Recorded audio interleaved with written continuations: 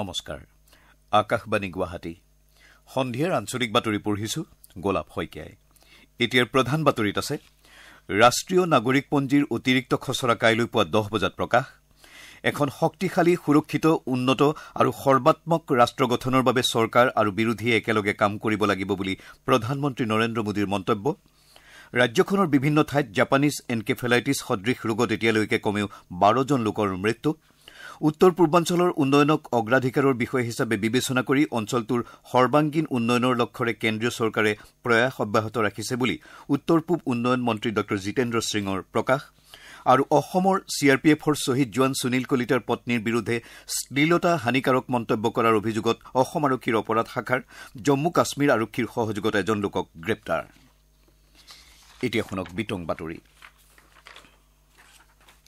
ৰাষ্ট্ৰীয় নাগৰিকপঞ্জীৰ অতিৰিক্ত খচৰা তালিকা কাইলৈ প্ৰকাশ পাব কাইলৈ পুৱা 10 বজাত এই তালিকাখন প্ৰকাশ কৰা হ'ব এনআৰচিৰ যোৱা বছৰৰ 30 জুলাইত প্ৰকাশিত পূৰ্ণাংগ খচৰাত নাম অন্তৰ্ভুক্ত হোৱাৰ পাছতো তালিকাখনত অন্তৰ্ভুক্তিৰ বাবে অযোগ্য বিবেচিত লোকসকলৰ নাম সন্নিবিষ্ট কৰি এই অতিৰিক্ত তালিকাখন প্ৰকাশ কৰা হ'ব ইয়াৰ বাবে ইতিমধ্যে সকলো প্ৰস্তুতি সম্পূৰ্ণ হৈ উঠিছে অৱশ্যে এই খচৰা তালিকাত ইতিমধ্যে উত্থাপিত দাবী আৰু আপত্তিৰ ফলাফলসমূহ সন্নিবিষ্ট কৰা নহয় এনআৰচি কৰ্তৃপক্ষৰ এখন বিজ্ঞপ্তিত এই কথা প্ৰকাশ পাইছে এনআৰচি প্ৰকাশৰ পাছত নিৰ্ধাৰিত নিয়মাৱলীৰ অধীনত কৰা পৰীক্ষণ কালত সন্দেহজনক হিচাপে বিবেচিত লোকসকলৰ তথ্যপাতি পুনৰ পৰীক্ষণৰ পাছত এই তালিকাত অন্তৰ্ভুক্ত কৰি প্ৰকাশ কৰা হ'ব মনোনীত এনআৰচিৰ সেৱা কেন্দ্ৰ জিলা উপায়ুক্ত মহকুমাধিপতি আৰু চক্ৰ বিষয়াৰ কাৰ্যালয়ত এই তালিকাসমূহ লাভ কৰিব পৰা যাব অনলাইন যোগেও এনআৰচিৰ ৱেবছাইট www.nrcassam.nic.in যোগে এই অতিৰিক্ত তালিকা চাব পৰা যাব লগতে অসমৰ ভিতৰত 15107 নম্বৰ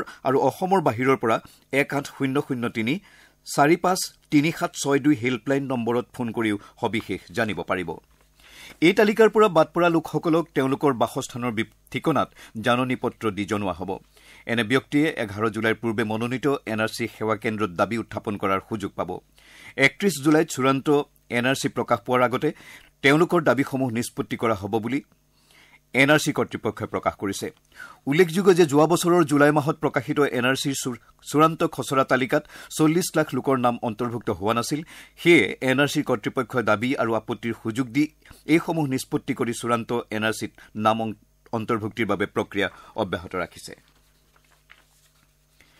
এখন শক্তিশালী সুৰক্ষিত উন্নত আৰু সৰ্বাত্মক ৰাষ্ট্ৰ গঠনত চৰকাৰ আৰু বিৰোধীয়ে একেলগে কাম কৰিব লাগিব বুলি প্ৰধানমন্ত্ৰী নৰেন্দ্ৰ মোদীয়ে মত প্ৰকাশ কৰিছে লোকসভাত আজি ৰাষ্ট্ৰপতিৰ ভাষণৰ ধন্যবাদ সূচক প্ৰস্তাৱক লৈ হোৱা বিতৰ্কৰ উত্তৰত প্ৰধানমন্ত্ৰী মোদীয়ে এইদৰে কয় প্ৰধানমন্ত্ৰীয়ে কয় যে যোৱা 70 বছৰ ধৰি প্ৰচলিত কেতবোৰ ব্যৱস্থা ইতিবাচকভাৱে পৰিৱৰ্তন কৰাত কিছু সময়ৰ আৱশ্যক যদিও এই প্ৰয়াসত চৰকাৰখন নিজ লক্ষ্যৰ পৰা আঁতৰি নাযায় দেশৰ জনসাধাৰণে এনডিএ চৰকাৰক পুনৰবাৰ শাসনত অধিষ্ঠিত কৰাৰ বাবে দিয়া ৰায়ে চৰকাৰখনৰ প্ৰতি তেওঁলোকৰ গভীৰ আস্থাকে প্ৰমাণ কৰিছে বুলি প্ৰধানমন্ত্ৰীয়ে প্ৰকাশ কৰে ৰাজ্যখনৰ বিভিন্ন ঠাইত জাপানীজ এনকেফেলাইটিছ সদৃশ ৰোগত এতিয়ালৈকে কমেও 12 জন লোকৰ মৃত্যু হোৱাৰ লগতে কেইবাজনো লোক এই ৰোগত আক্ৰান্ত হৈ চিকিৎসাধীন হৈ আছে ৰাজ্যৰ স্বাস্থ্য বিভাগ ইতিমধ্যে এই ৰোগৰ প্ৰাদুৰ্ভাৱ ৰোধ কৰাৰ বাবে প্ৰয়োজনীয় ব্যৱস্থা গ্ৰহণ কৰিছে বিভাগে ইতিমধ্যে জিলাসমূহৰ স্বাস্থ্য বিভাগক এই ৰোগত আক্ৰান্ত লোকসকলক যাৱতীয় চিকিৎসা প্ৰদানৰ বাবে ঔষধ পাতি আৰু চিকিৎসা কৰ্মী মজুত ৰাখিবলৈ নিৰ্দেশ দিছে ইয়াৰ লগতে জিলা প্ৰশাসনসমূহক এনে ৰোগৰ প্ৰাদুৰ্ভাৱ ঘটা অঞ্চলসমূহত উচ্চ সতৰ্কতা অৱলম্বনৰ নিৰ্দেশ দিয়া হৈছে আমাৰ ধেমাজি জিলাৰ সংবাদদাতাই জনোৱা মতে জিলাখনত জাপানীজ এনকেফেলাইটিছ আৰু চেৰিব্ৰেল মেলেৰিয়া সদৃশ ৰোগত এতিয়ালৈকে 8 জন ৰোগীৰ মৃত্যু হৈছে আনহাতে এনে ৰোগত আক্ৰান্ত হোৱা আন 22 জন লোক চিকিৎসাধীন হৈ আছে জিলাখনৰ জনাই চিমেন চাপৰি চিলাপথাৰ চিচি বৰগাঁও বৰদলনিকে ধৰি কেইবাটাও অঞ্চলত এনে ৰোগৰ প্ৰাদুৰ্ভাৱ ঘটা বুলি জানিব পৰা গৈছে উল্লেখযোগ্য যে কিছুদিন পূৰ্বে কামৰূপ জিলাৰ ৰঙিয়াত এগৰাকী মহিলা আৰু কৰিমগঞ্জত 3 জন লোকৰ এনকেফেলাইটিছ সদৃশ ৰোগত মৃত্যু হৈছিল কেন্দ্ৰীয় চৰকাৰে উত্তৰ পূৰ্বাঞ্চলৰ উন্নয়নক অগ্ৰাধিকাৰৰ বিষয় হিচাপে বিবেচনা কৰিছে অঞ্চলটোৰ আন্তঃগাঁথনি বিকাশৰ লগতে সৰ্বাংগীন উন্নয়নৰ লক্ষ্যৰে চৰকাৰে প্ৰচেষ্টা অব্যাহত ৰাখিছে উত্তৰ পূব উন্নয়ন দপ্তৰৰ মন্ত্ৰী ড জিতেন্দ্ৰ সিঙে আজি শ্বিলঙত এই কথা প্ৰকাশ কৰিছে। উত্তৰ পূব পৰিষদৰ প্ৰতিবেদনৰ তৃতীয়টো সংস্কৰণ মুকলি কৰি দিয়া ভাষণত মন্ত্ৰীগৰাকীয়ে লগতে অহা ৩ আৰু ৪ আগষ্টত অনুষ্ঠিত হ'বলগীয়া উত্তৰ পূব পৰিষদৰ অধিৱেশনত গৃহমন্ত্ৰী অমিত শ্বাহে অধ্যক্ষতা কৰিব বুলি জানিবলৈ দিয়ে। উল্লেখযোগ্য যে অসমকে ধৰি উত্তৰ পূৰ্বাঞ্চলৰ 7খন ৰাজ্যৰ সমন্বিত বিকাশৰ লক্ষ্যৰে 1971 চনত উত্তৰ পূব পৰিষদ আইনৰ অধীনত গঠন কৰা পৰিষদখনে 2002 চনত ছিকিমকো সদস্য ৰাজ্য হিচাপে সামৰি লয়। সমগ্ৰ উত্তৰ পূবৰ আঞ্চলিক পৰিকল্পনাৰ ক্ষেত্ৰত স্বতন্ত্ৰ সংস্থা হিচাপে এই পৰিষদে কাৰ্য ৰূপায়ণ কৰি আহিছে। অসম মানৱ অধিকাৰ আয়োগৰ এখন বিচাৰপীঠে যোৰহাটৰ প্ৰাক্তন আৰক্ষী উপ পৰিদৰ্শক শংকৰ বনিয়া আৰু টুনিৰাম নেওগৰ বিৰুদ্ধে শীঘ্ৰে অনুশাসনমূলক ব্যৱস্থা গ্ৰহণৰ বাবে ৰায় দিছে। যোৰহাটৰ তদানীন্তন অতিৰিক্ত উপায়ুক্ত বুবুল লেখাৰুৰ মানৱ অধিকাৰ ভংগৰ অভিযোগত আৰক্ষী বিষয়া দুজনৰ বিৰুদ্ধে এই ৰায় প্ৰদান কৰা হৈছে। ন্যায়াধীশ টি ভাইফে, এন কে বৰা আৰু ডি কে শইকীয়াক লৈ গঠিত বিচাৰপীঠে এই ৰায়দান কৰে। আপোনালোকে সন্ধিয়াৰ আঞ্চলিক বাতৰি শুনিছে আকাশবাণী গুৱাহাটী কেন্দ্ৰৰ পৰা। জম্মু কাশ্মীৰত সন্ত্ৰাসবাদীৰ আক্ৰমণত শ্বহীদ হোৱা অসমৰ CRPFৰ জোৱান সুনীল কলিতাৰ পত্নীৰ বিৰুদ্ধে অপমানসূচক তথা শ্লীলতা হানিকাৰক মন্তব্য কৰাৰ অভিযোগত অসম আৰক্ষীৰ অপৰাধ শাখাই এজন লোকক গ্ৰেপ্তাৰ কৰিছে। জম্মু কাশ্মীৰ আৰক্ষীৰ সহযোগত গ্ৰেপ্তাৰ কৰা লোকজনক সৈয়দ আব্বাছ বুলি জানিব পৰা গৈছে। অভিযোগ অনুসৰি এটা ব্যক্তিগত টেলিভিছন চেনেলৰ ফেচবুক পেজত আব্বাছে শ্বহীদগৰাকীৰ পত্নীৰ বিৰুদ্ধে শ্লীলতা হানি কৰা মন্তব্য কৰিছিল। ইয়াৰ পাছতে যোৱা 15 জুনত কমলপুৰ আৰক্ষী থানাত ৰমেন বৰুৱা নামৰ এজন লোকে অভিযোগ দাখিল কৰিছিল। 17 জুনত অসম আৰক্ষীৰ এটা দল কাশ্মীৰ অভিমুখে ৰাওনা হয়।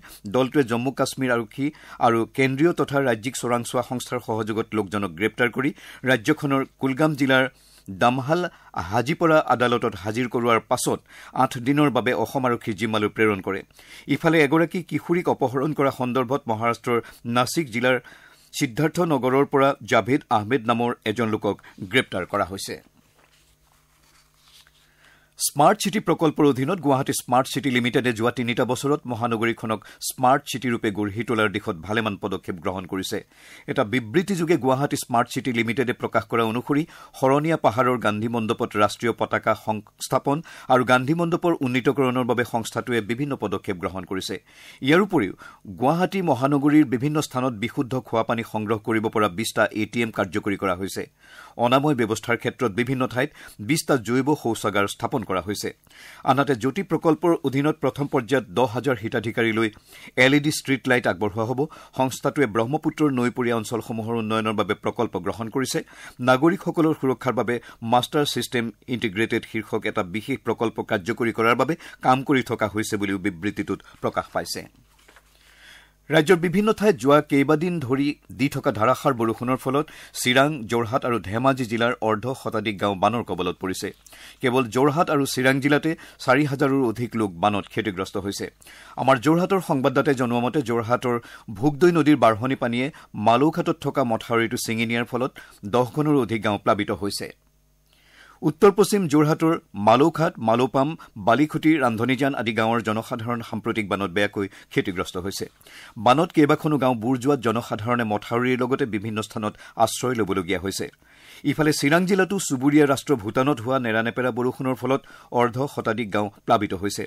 আজি পুৱতি নিশাৰে পৰা বানে সংহাৰী ৰূপ লোৱাৰ পৰিপ্ৰেক্ষিতত জিলাখনৰ উত্তৰাঞ্চলৰ আই নদীৰ লগতে নাঙলভঙা, টাকলাই মাকৰা আদি উপনৈৰ বাঢ়নি পানীত ভালেসংখ্যক লোক ক্ষতিগ্ৰস্ত হৈছে। ইতিমধ্যে দাবাবিল, মাদাৰপুৰ, আইপোৱালি, ধুবুৰী, মানিকপুৰ, বিজনী মহকুমাৰ মাজৰাবাৰী, শিশুবাৰী আদি গাঁও বানে বুৰাই পেলাইছে। ধেমাজি জিলাতো লালি নৈৰ বাঢ়নি পানীয়ে জোনাই মহকুমাৰ কেইবাখনো গাঁও প্লাবিত কৰিছে। ইফালে মৰিগাঁও জিলাৰ ভোৰা গাঁৱৰ বাৰুকাটি গাঁৱৰ ব্ৰহ্মপুত্ৰৰ খহনীয়ে ভয়াৱহ ৰূপ ধাৰণ কৰিছে।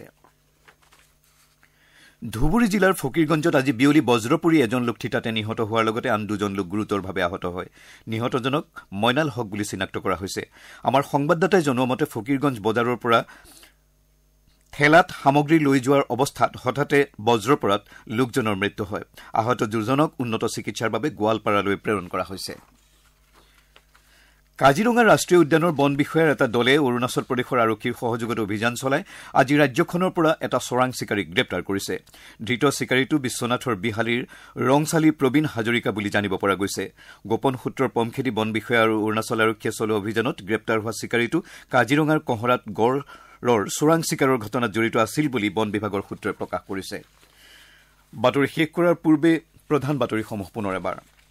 ৰাষ্ট্ৰীয় নাগৰিকপঞ্জীৰ অতিৰিক্ত খচৰা কাইলৈ পুৱা 10 বজাত প্ৰকাশ। এখন শক্তিশালী সুৰক্ষিত উন্নত আৰু সৰ্বাত্মক ৰাষ্ট্ৰ গঠনৰ বাবে চৰকাৰ আৰু বিৰোধীয়ে একেলগে কাম কৰিব লাগিব বুলি প্ৰধানমন্ত্ৰী নৰেন্দ্ৰ মোদীৰ মন্তব্য। ৰাজ্যখনৰ বিভিন্ন ঠাইত জাপানীজ এনকেফেলাইটিছ সদৃশ ৰোগত এতিয়ালৈকে কমেও 12জন লোকৰ মৃত্যু।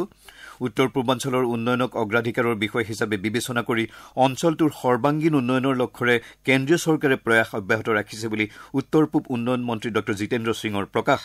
আৰু অসমৰ CRPFৰ শ্বহীদ জোৱান সুনীল কলিতাৰ পত্নীৰ বিৰুদ্ধে শ্লীলতা হানিকাৰক মন্তব্য কৰাৰ অভিযোগত অসম আৰক্ষীৰ অপৰাধ শাখাৰ জম্মু কাশ্মীৰ আৰক্ষীৰ সহযোগত এজন লোকক গ্ৰেপ্তাৰ। আমাৰ সন্ধিয়াৰ আঞ্চলিক বাতৰিও আজিলৈ ইমানেই।